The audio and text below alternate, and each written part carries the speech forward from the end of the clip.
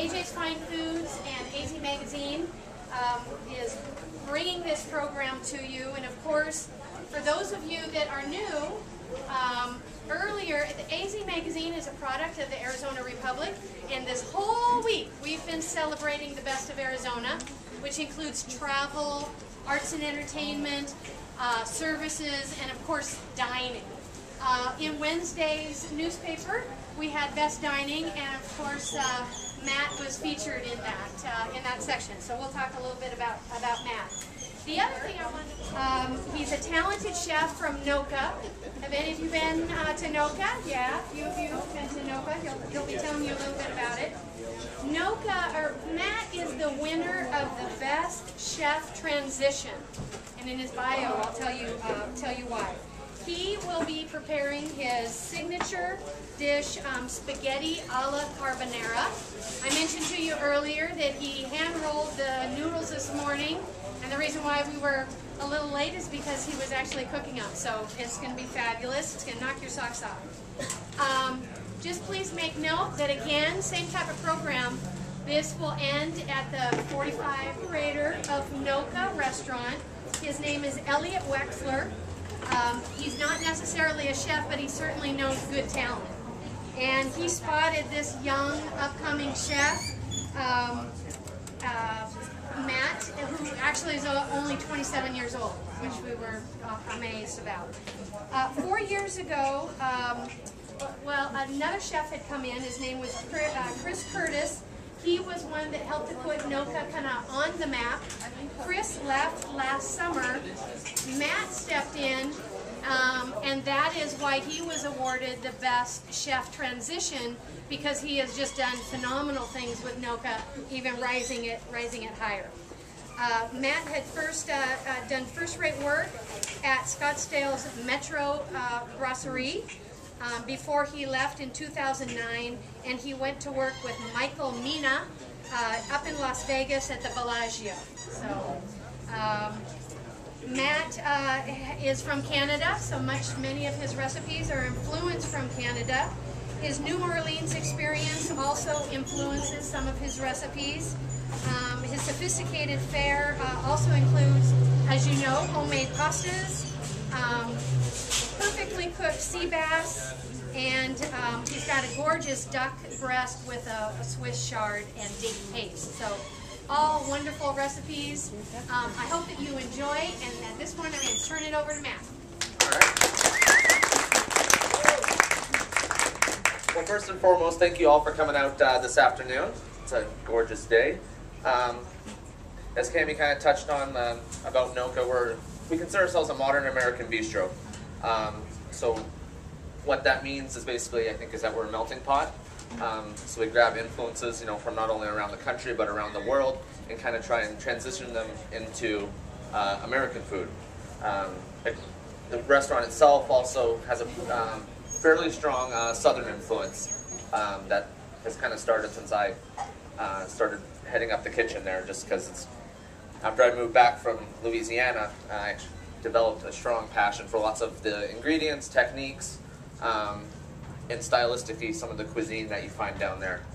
For me personally, I think Southern cuisine is one of the most, if not the most, identifiable cuisine that we have in the U.S.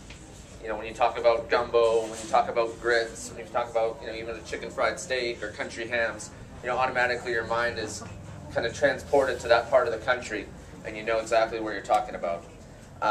So for example, even though we're doing a classic Italian dish from Lazio, which is carbonara, which was actually a dish, it was a hearty pasta dish made for the miners in the winter months. We kind of add a little bit of an American and Southern influence on it. Typically it would be either pancetta, which is a cured pork belly, or guanciale, which is a cured pork jowl. But in this case, we're going to use this lovely, awesome smoked bacon.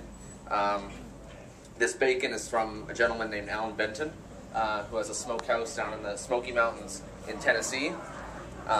It's one of those products that we've tried to recreate ourselves, but you just can't do it because we don't have a smokehouse that's been in operation for 100 years.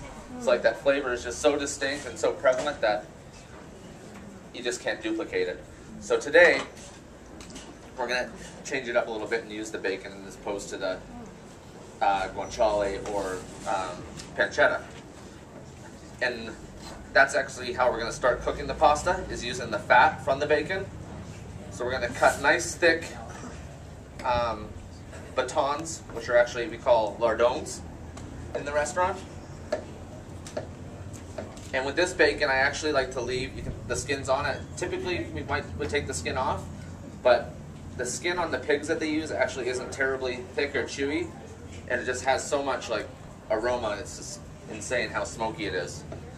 And then we get country hams that we use from them instead of using like a prosciutto or a Serrano ham that are aged 18 months. Not smoked, but they're aged in the same smokehouse that they smoke the bacon. So the hams are salty and have this little kind of earthy tone because they're aged so long. But then they also pick up a little bit of that smoke just from being in the same room where all this smoked bacon has been hung for years and years and years. We are going to add just a touch of olive oil to get our bacon going, and we're going to let that crisp up for a bit. The thing with carbonara is there's always a few things that have to be in the dish for it to be carbonara. One is our pork product. 2 is egg yolk, raw egg yolk.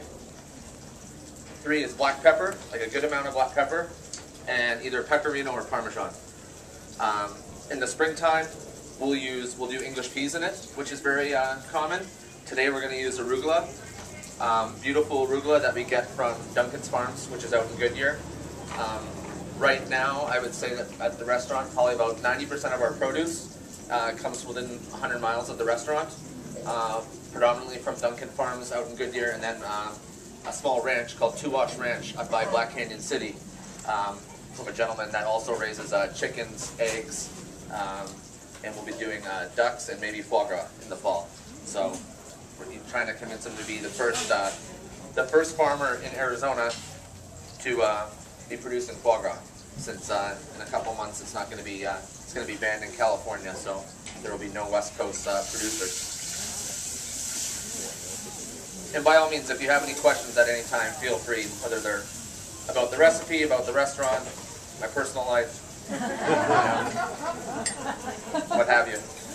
And that's just so the noodle can start to absorb all the flavors that from the sauce that we created.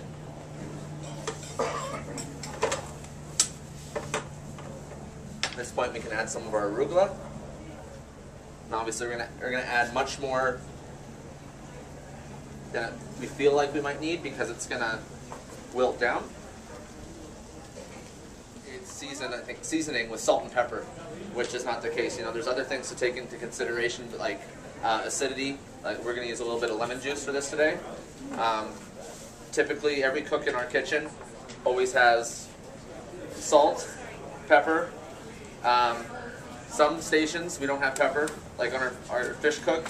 I don't let him have pepper on his station. And then usually a bottle of lemon juice and a bottle of sherry vinegar, and maybe a little cup of sugar. So it's always, when you're seasoning things, you always got. It's not just salt and pepper, which would be salt and spice. There's acidity to think about, and there's sweetness as well. And one thing I always, misconception I always have with people, you see a recipe, it says salt and pepper. To me, pepper is a spice, just as like coriander is a spice, cumin's a spice, clove is a spice. So I think it's pertains very specifically to something that you want. In this case, black pepper is a spice that we want in the dish. If I'm cooking a beautiful piece of white sea bass, I might not want that. I want to keep it delicate and clean. I don't want to have all that heavy black pepper on it. But then if you have like a big fatty ribeye, you're going to want that assertive spice on it. So typically things that we would consider more delicate, we leave pepper off of, and things that we consider a little more aggressive and hearty, we add to. So we'll season with a couple drops of lemon juice right now, and at this point taste our sauce. Pretty good, a little spicy. And also with this dish to be careful of is your salt. I mean, this does need a little bit of salt right now, but our pasta water was salted, our bacon is very salty, and Parmesan is very salty. So it's important not to go crazy with the salt right off the get-go. For this amount, I'd probably say it's about the equivalent of 1 egg yolk. Per portion, yeah. Now, they give you recipes for everything, right? I think, and they didn't? It's in the book? Okay. There's we're using bacon today, but on that we put our recipe for guanciale in there, which could translate, it could work for bacon as well. What is that? So, guanciale is cured pork gels. So it's basically like making pancetta from the jowl of the pig. And now you see it's all, the egg is coagulated and everything. And then you would, at this point, you would want to serve it right away.